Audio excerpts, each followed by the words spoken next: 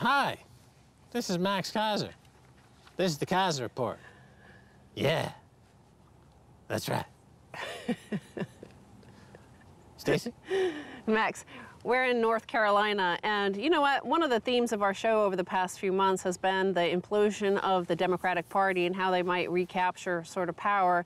Last week, of course, there was the Moral Mondays. The annual event happened here in North Carolina. 80,000 people turned up, and they're trying to basically reclaim power. Let's, however, look at the Beltway swords, the people in Washington, D.C., and New York City, and maybe Los Angeles and San Francisco, the sort of elite, and how they're not doing such a good job at reclaiming power. The first headline reads, "In case you thought Trump was imploding, ... For those of you who may be cocooned in the liberal blogosphere, I'm afraid I must administer a cold slap in the face. Here is the graph of Gallup's Economic Confidence Survey from its inception nearly 10 years ago. Notice that spike to new highs right at the end? There is the new highs right at the end. That started November, right after the election." Yes, well, I mean, it gives people hope that any doofus in America can become president of the United States. I think that's a very uplifting message, and it's a sound message. As I said before the election, the genius of the American system is that anyone with a competent intelligence can run for president and just obey the Constitution. And what we found in Trump's early going is that he ran right up against the Constitution. That's what I predicted, would be the case. But it's good to have somebody try to test the limits of the Constitution. I think with Obama, he was so fearful of offending anybody that he was very timid and didn't really find out what his powers really, how they extended, except in like foreign policy where he could just drone people and kill people without, and summarily execute people with no due process, and that even extended to Americans and things like that he could do, yes, because he's a psychopath. But as far as domestically, he was unable to test the mettle of the Constitution. This is what Trump is doing, and will he be able to operate with these types of restrictions? Probably not. He'll probably have a nervous breakdown, within the first year, I would guess. Well, but I mean, the thing is, I've said this before on our show, and I said that it used to be, when I was growing up, that the Republicans would just focus on social issues and forget about the economy. And then Bill Clinton came along and he said, it's the economy, stupid. And he got everybody to vote for Bill Clinton and the Democrats. Well, here is the case that the Democrats of today focus only on social issues, and they don't care about the economy. They don't care about the economic suffering. When we were at that Moral Mondays event last week here in North Carolina in Raleigh, what we learned was an interesting story from this reverend called Kojo. And he said back in 1961, the big three auto manufacturers of America over in Detroit, General Motors, Ford, and Chevrolet, we're going to build factories here in North Carolina, down in Wilmington, right on the coast. And what happened? Well, the people here, it was a white town, they said they didn't want black people to get jobs there, working for a union and getting good jobs. So they boycotted. There were big headline news down there in Wilmington. The big three auto manufacturers decided not to come because there was so much resistance. There was huge vocal resistance based on social issues, based on their own social problems. So what happens today? Cut to today, Wilmington is a town of 100,000 people. It's one of the highest concentration of opioid addicted in the United States. And it has been because they didn't look at the economy and the economics. Right, well, racism's always been a huge factor in American politics and American history. Wilmington could have been a big city. It chose, because of its racist tendencies, not to hire higher wage auto working jobs because they feared that the black community would be enfranchised in some way, and the racist people here didn't want that. This is why healthcare in America was so difficult to get passed to begin with for the past 50, 60, 100 years. It's because the white people don't want the black people to live that as long as they do. There's still a genocidal tendency in the white community. And this politics of the Democrats today, I would characterize it as greed versus narcissism. The Republicans appeal to people's greed, and the idea is if everybody's greedy, then everyone benefits. It's the idea of mutual satisfaction, generated by mutual self-interest. Whereas on the other side of the aisle, we have now something called narcissism, where if I'm a transgender person that likes to sunbathe on a certain day and wear a certain outfit, I should have my own bathroom.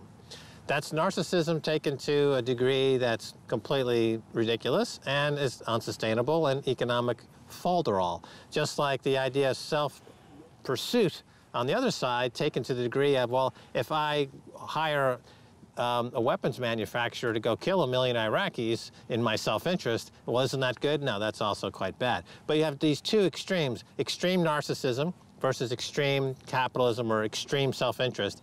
But neither one of them works. However, the extreme capitalism does play well in the general population because people like having lots of money, even to the extent of hoarding money, like Warren Buffett hoards cash the way some old granny would hoard old newspapers. He'll never spend this money. He's not adding anything to the economy. He just has a garage full of dollars that is just stacked up like garbage. It doesn't circulate, doesn't do anything. He's a hoarder, and he needs to see a doctor about this.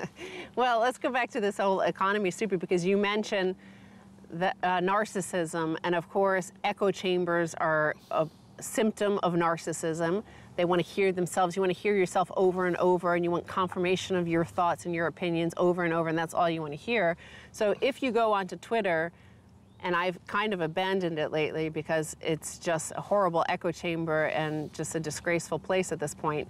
But if you go there, you would think that Trump is imploding. But again, going back to these charts, the actual data that Gallup has been collecting for a decade now in terms of economic confidence, this is a close-up of the last 3 months. And you see a 10% spike right after the elections, and then another 10% spike right after, from January 20th.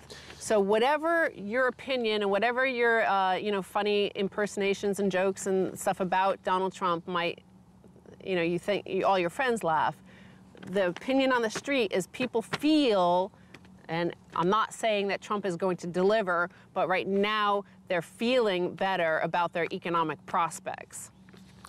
Yeah, as I think as Glenn Greenwald has pointed out numerous times, that these folks that have given Trump their unbridled attention, when he starts to fail in his ability to deliver, they will be the first at the barricades. I mean, he's really cooked up a toxic cocktail of gun-wielding, disenfranchised Americans who are not going to have much more patience after 12 months or 18 months if there's no delivery on these promises. Right now, he's delivering for Wall Street. This is my biggest critique so far, is that he appears to have installed a kleptocracy in America the way that America installed Boris Yeltsin after the Soviet Union collapsed. They installed an American-run kleptocracy. This appears to be what Trump has done by bringing in his cabinet of Goldman Sachs guys, and America will go the way of Russia, the Soviet Union did in the early days pre-Putin, when it went into a free-fall collapse. That could be, as our friend who wrote the brilliant The Collapse Gap, Dmitry Orlov, wrote, it's just tale of two countries. One's collapsing at a rate faster than the other. America's collapse came 25, 30 years after Russia's or Soviet Union collapse. But it looks like if Trump goes down this path he's going on, we're going to see that collapse.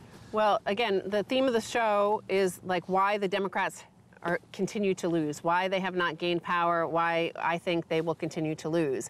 And they feel that mocking and jeering and ridiculing and laughing and hating the people that voted for Trump is somehow some sort of answer.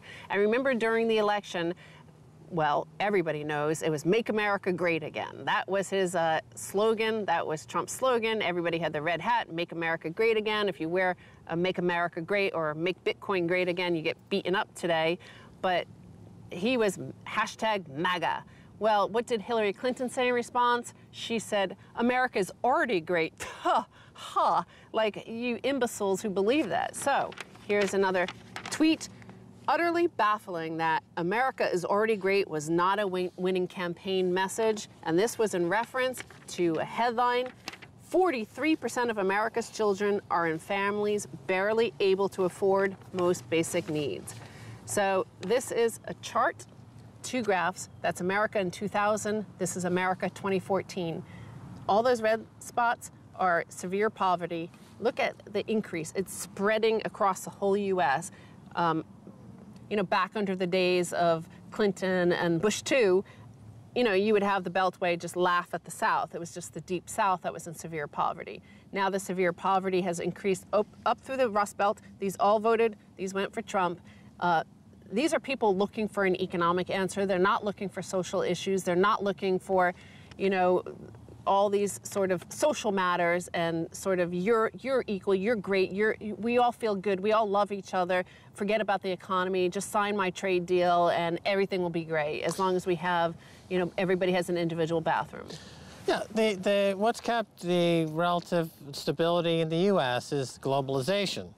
It has shipped jobs overseas and people's purchasing power has collapsed, but the prices of stuff have gone down even faster. So you're making half of what you made 5 years ago, but you're buying that flat screen TV and you're buying clothes and you're buying stuff that 75% cheaper, 90% cheaper in some cases. So you're not really feeling this loss of lifestyle necessarily, even though you don't have a job, because the price of stuff has gone down radically. Now, if we start to see the price of inflation go up, and if it starts to go up even higher than any wage increases going forward, then that all reverses. People are really going to feel it. And these people that are one step into the homeless gutter of, you know, poverty, they're going to be mobilized, I believe. Well, and let's finally turn to this, because fake news, how the Democrats might possibly recover any sort of power, and it's the economy stupid, all come together in this segment, a series that Liberty Blitzkrieg is doing, and it's based on this guy, Ken Wilber, who is like a philosopher and thinker from Duke University, and he goes, how a breakdown in liberal ideology created Trump. This really ties in all of these things in one simple paragraph, and I want to read it to you. The cultural belief was that everybody is created equal, that all people have a perfect and equal right to full personal empowerment, that nobody is intrinsically superior to others. Beliefs that flourished with this whole sort of Beltway sort of elite I was talking about. Yet the overwhelming reality was increasingly one of a stark and rapidly growing inequality in terms of income and overall worth, property ownership, employment opportunity, healthcare access, life satisfaction issues. The culture was constantly telling